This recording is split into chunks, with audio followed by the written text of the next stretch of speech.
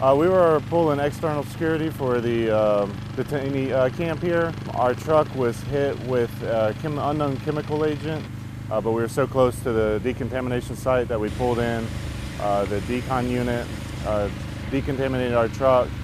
We're currently about to go through the showers here to decontaminate ourselves. We do this training pretty much once a year.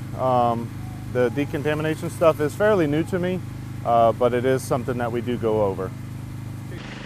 As much as it's important to decon ourselves, we need to decontaminate our truck so that we don't get anybody else contaminated as we pull into any site that's on here for any of our fellow soldiers.